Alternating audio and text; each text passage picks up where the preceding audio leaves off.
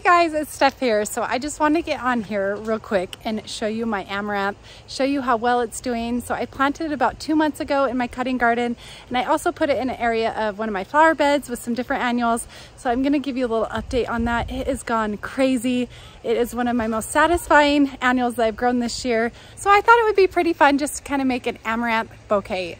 Just amaranth, and that is it. Sometimes single plants in one bouquet is so stunning, and I have a lot of it to harvest, so I just can't keep on top of it. It's been one of the easier ones to grow. It really is low maintenance. It actually resents more fertilizer. It's handling my clay-like soil. This is my first time having a cutting garden, and so I haven't added a lot of compost to it, so it's just kind of its native soil. I also haven't watered it a ton, so something that's super easy. I've had the busiest summer of all my summers this year, and it's been a little bit more challenging than it normally is with our dry weather, and so amaranth has been awesome. Let's take a look at it. Look at this beauty.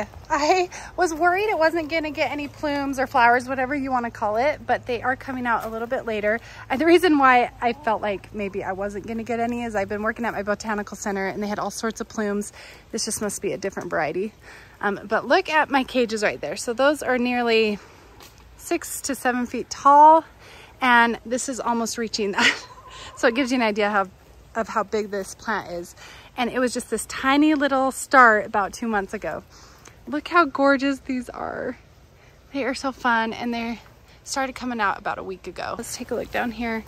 I just wanted to show you how massive their stems are right there. So they are tough plants.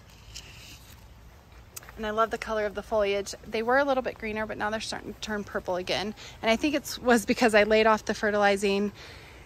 I just made sure that they weren't super moist. I do think they like to dry out a little bit. Okay, so I'm gonna go to my front area where I planted a bunch of annuals and show you those amaranth too.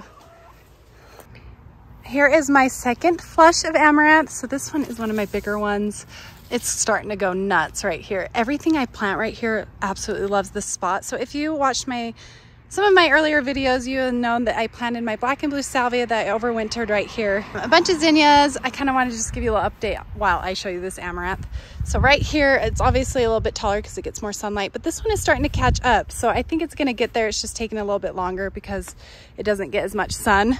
And I just can't get over this beautiful combination of these hollyhocks. So this is the Indian mix hollyhock that I grew in the greenhouse this year. Look how beautiful that is with those amaranth. So I had initially put these in here because my little snowball bush right there is trying to grow and get taller, but unfortunately I think I'm gonna have to move this poor little guy because I have big plans for my front yard. I'm gonna create a lot of structure here, a fence, a brick pathway, and so it's still young. I'm gonna have to move it, but isn't this just stunning? It is kind of taken over a little bit, but I'm totally okay with that because I think it's such a stunner to have this entire area of amaranth. But the black and blue salvia that I overwintered, let's take a look at that. Isn't that so gorgeous? The hummingbirds love it, the bees love it, and it's starting to pop out, looking really, really healthy. I really haven't watered this area too much. I haven't fertilized it a ton. I fertilized it maybe once or twice this summer. I did have a few zinnias that died right here and right here, I think just because they were kind of weak to start with. They were kind of a throw in. I wasn't initially gonna do this, but I thought, why not? I had some leftover annuals from my greenhouse. I'll just put them right here and let them fill in, and I couldn't be happier. I've got to deadhead my salvia, but I have a lot of new blooms trying to come out. And then look at this cute pink zinnia. Isn't it so pretty with that black and blue salvia? And then this queen lime blush zinnia. But I gotta show you these white ones right here. This is the Benary Giant White Zinnia. It's an absolutely gorgeous zinnia. Big flowers, really full of petals. And then I like that little yellow zinnia. And then I have to say, this yarrow is one of my favorite flowers in my entire yard.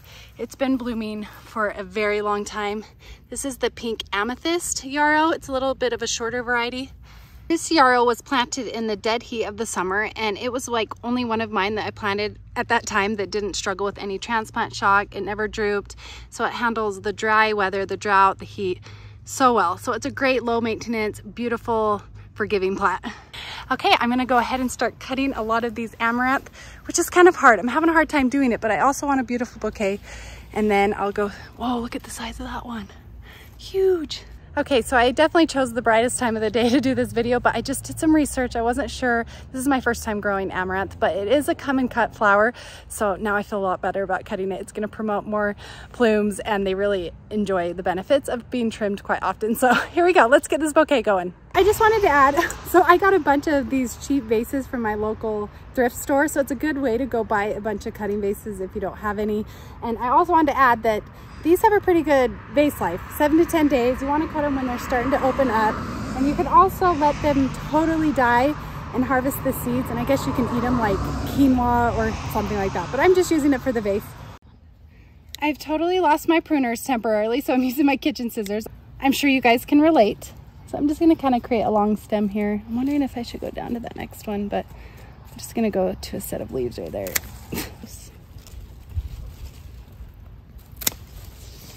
Grasshopper, they're everywhere. See ya. Okay, so I am gonna go show you what my bouquet looks like. I put it inside. I had to let it settle for about 3 to 4 hours because it was really floppy at first. I put it in some sugar water. They plumped up real nice. I lied. I actually added some other flowers that I have from my cutting garden that just go beautifully with this red amaranth. I do have to say I'm not a professional florist. I'm kind of new at making bouquets, but I do feel like I have a good idea of colors that look pretty together. So I'm just gonna keep practicing. Eventually I'll become a better bouquet maker, but for now it's just all experimental. Or cut a few of my dahlias because I thought this orange dahlia would look so beautiful with that red amaranth. And then I also have my Cherry Caramel Phlox that I've been growing. And then there's some of those white binary giant zinnias that I showed you earlier.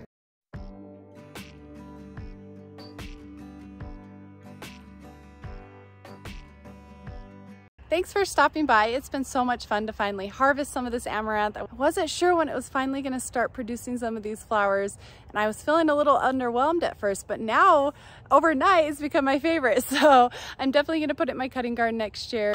It's just so rewarding after you've worked so hard to finally be able to harvest all of these flowers and see some successes. So even though I have had quite a few failures, but it makes it worth it. It's my first time. It's all a learning experience. Anyways, have a great day gardening, and we'll talk to you later. Bye.